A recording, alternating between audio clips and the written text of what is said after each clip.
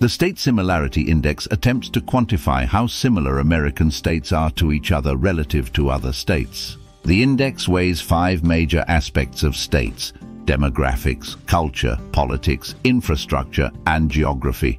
The data from the State Similarity Index was used to cluster American states into different regions. This initial clustering resulted in 6 distinct macro regions and 12 sub-regions. The first sub-region we will explore is North New England. It is comprised of just 3 states: Vermont, New Hampshire, and Maine. They are all located in the Appalachian Mountains, so their terrain is extremely hilly. The vast majority of the region is covered by broadleaf forests. This region is also less densely populated than the majority of states. Because these states are so far north, their climate is quite cold and they get a lot of snowfall. Over 90% of the people in North New England are white. In fact, they are 3 of the least diverse states in the country. Also, Vermont, New Hampshire, and Maine are the 3 states with the highest median age in the United States. This region is also one of the least religious in the entire country. These states never allowed slavery and, in fact, 2 of the 3 states never prohibited interracial marriage. Furthermore, these states are some of the safest in the nation. They have extremely low rates of incarceration and homicide. Ice hockey is much more popular in this region than in the rest of the country. Since 1992, the Democratic candidate for president has always won Vermont and Maine, while Bush only won New Hampshire in 2000. Independent candidates also tend to fare unusually well in this region. Interestingly enough, Vermont and Maine are the only states that allow prisoners to vote. These states have few restrictions on abortion or surrogacy. However, unlike most liberal states, they have relatively few restrictions on guns. In these rural states, there are no skyscrapers and few people use public transportation. A high percentage of homes have their own septic systems. Unlike the rest of the United States, a high percentage of their electricity is not created using fossil fuels. Hydro, wind, and nuclear power are their biggest sources of electricity. The other sub-region in the Northwest region is bos-wash. The states that make it up are located in between Boston and Washington, D.C.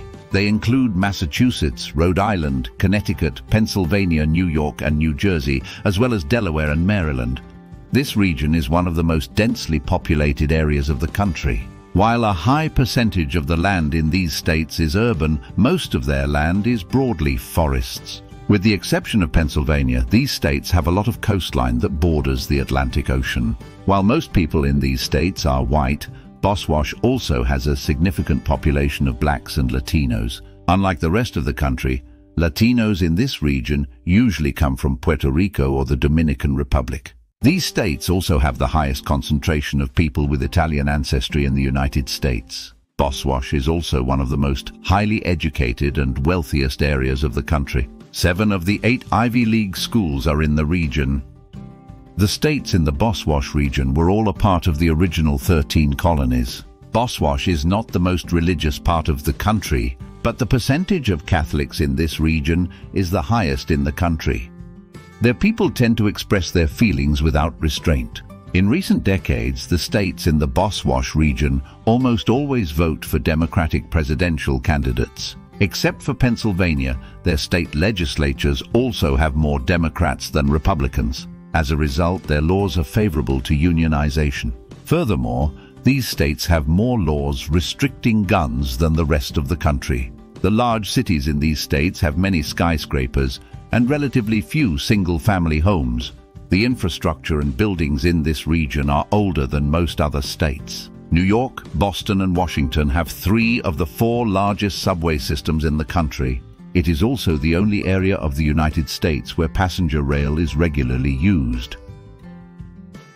Natural gas is the biggest source of power in the region. Moving on to the Midwest, the next sub-region we will look at is the Great Lakes. It includes Minnesota, Wisconsin, Illinois, Indiana, Michigan, and Ohio.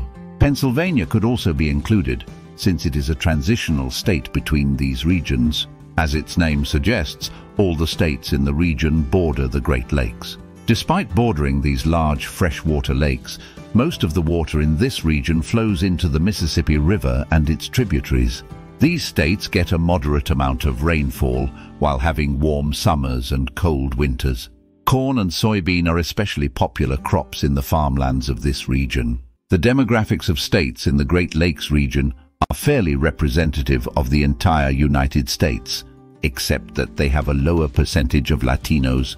With the exception of Illinois, around 80% of the people in these states are white.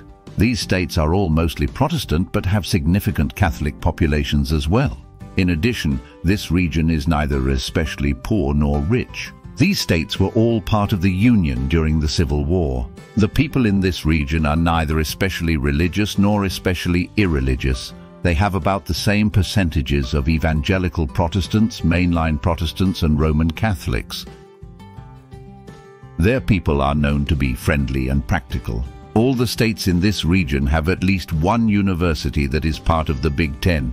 In the past 20 years, all of the states in the Great Lakes region have had both Republican and Democratic governors. However, most of these states tend to vote for Democratic presidential candidates. A nickname for the Great Lakes region is the Rust Belt. Since these states have experienced a decline in manufacturing due to outsourcing, these states still produce more manufactured goods per capita than the national average. To transport their goods, they tend to have a dense network of freight railroads. Since they are located next to the Great Lakes, almost all the public water supply in these states has its source in fresh water.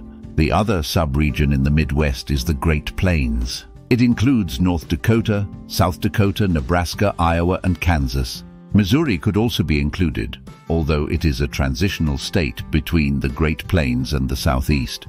The terrain in this region is relatively flat. A very low percentage is forested. Soybean and corn are the two primary crops farmed in this region.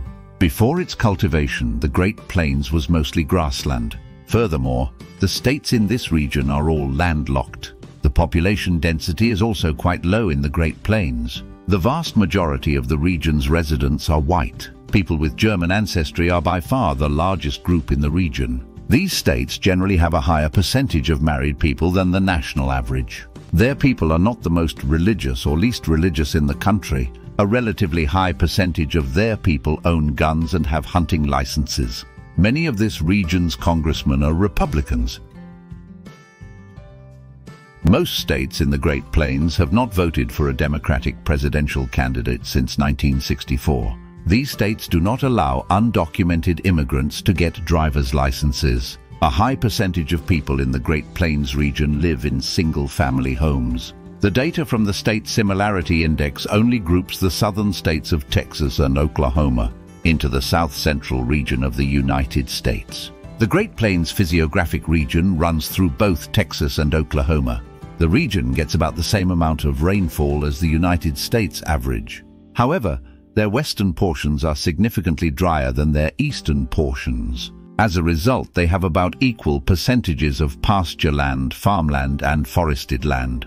These states also have hotter temperatures than most states, since they are at relatively low latitudes. The people in Texas and Oklahoma tend to be very religious. A high percentage of their people are evangelical Christians. Country music is generally more popular in this region than average. Both states have multiple universities in the Big 12. Furthermore, these states have high rates of incarceration and allow the death penalty. Since 1980, the Republican candidate for president has always won Texas and Oklahoma.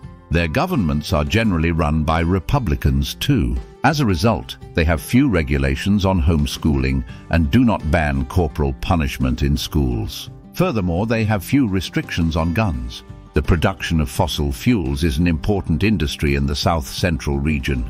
A huge amount of oil and gas is extracted from Oklahoma and Texas, so they have many pipelines. Few people in these states use public transportation, since most of their households have vehicles. However, Texas has far more Latinos since it has many immigrants from Mexico, while Oklahoma has far more Native Americans. As a result, Texas tends to have more Catholics as well.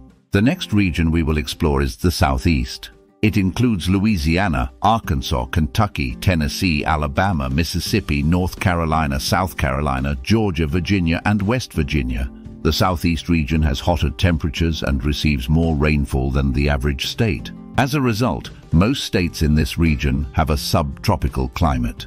The majority of the landscape in Southeast is forested, but it also has a significant amount of farmland as well. Soybean is the most common crop in the region, but corn and cotton are also common.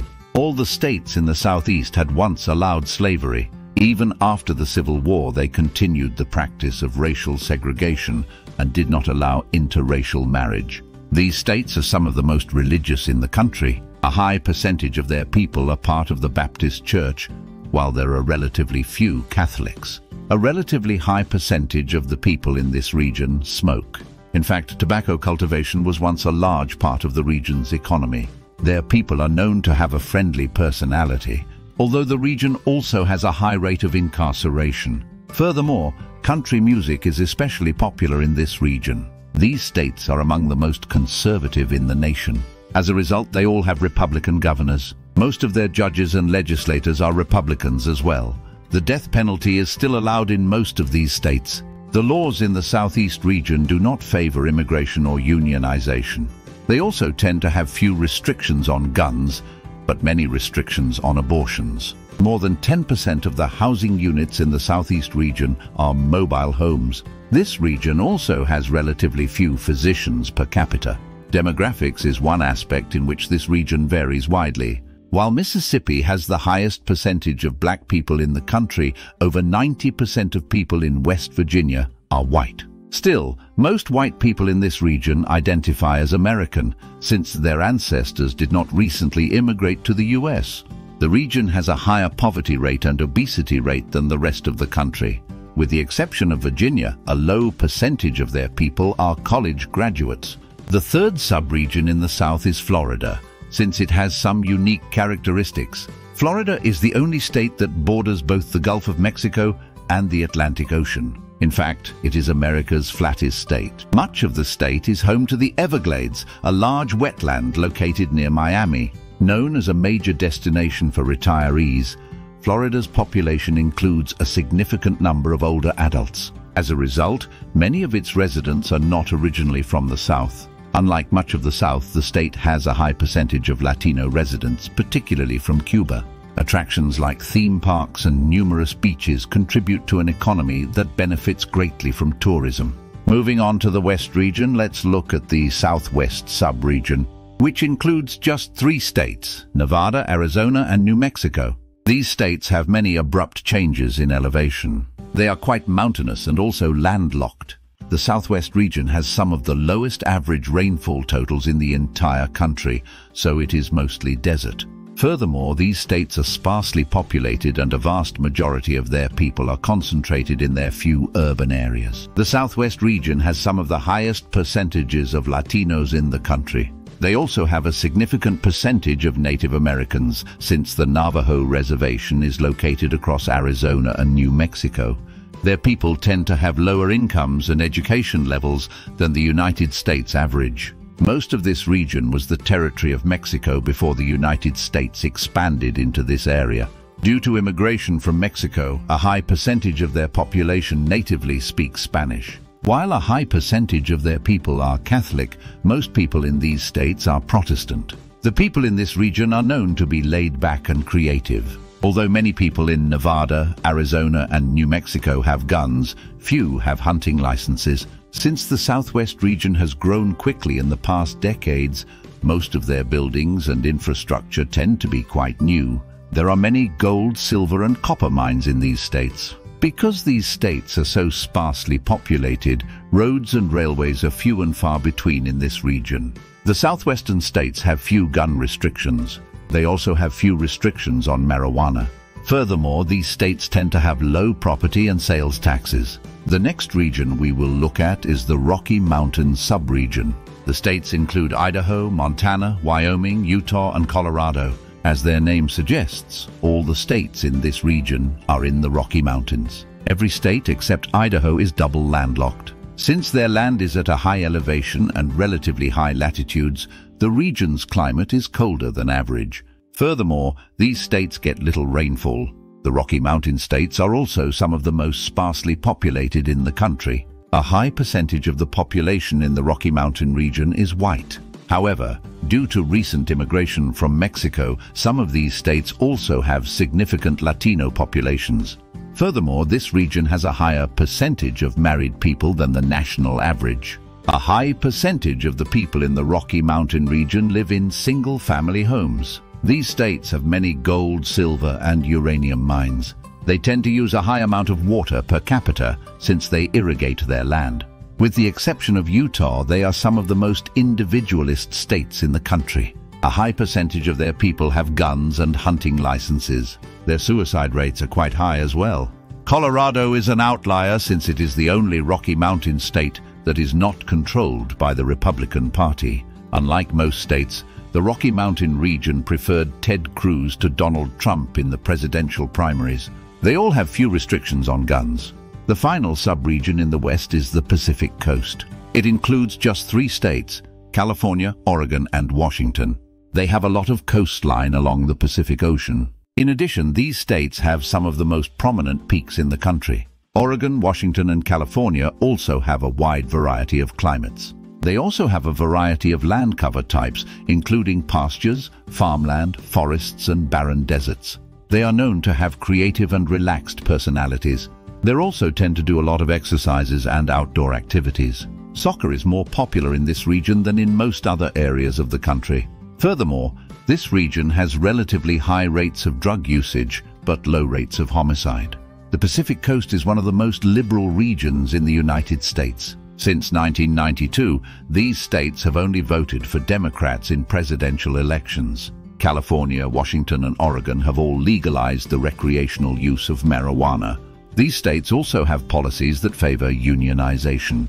Their governments have a policy of not cooperating with the federal authorities on immigration. The region has higher minimum wages than much of the country. Furthermore, these states have many civil rights laws. In the beginning, many people were attracted to the Pacific Coast region to mine gold and silver.